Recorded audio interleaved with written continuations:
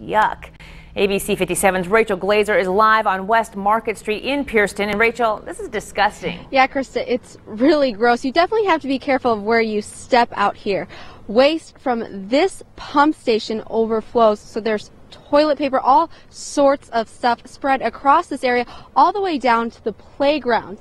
And this is not the only spot in town where this is happening. Several people who live by pump stations say raw sewage is seeping near their houses.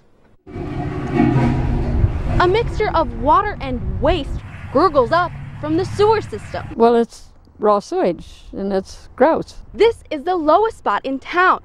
So everything inside the sewer system collects here at this pump station before it's sent out south of town to the sanitation plant. But all backed up, the overflow has pushed this drain cover right up. It bubbles up, and toilet paper and feces run up onto the ground. Human waste, toilet paper, and everything else that gets flushed down the toilet gets dumped here. When the water gets high, Lucy Smith says it all runs down to the church's playground. Well, if it overflows, it goes down and runs underneath the playground equipment. Now closed off with caution tape, the swing set cannot be used. It's a health hazard because it stays on top of the ground when the water goes away. Bill Smith says the water and the waste is gone, but the evidence, used toilet paper, is still here.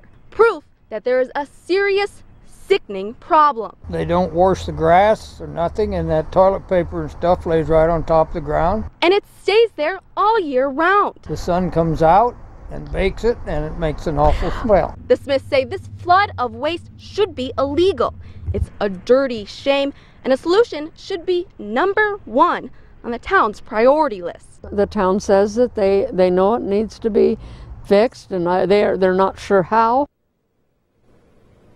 Now, it's no surprise a number of people have complained to the town, but the street superintendent says that they just don't have the money. They need to refurbish these pipes, and it would cost each family in town around $10,000.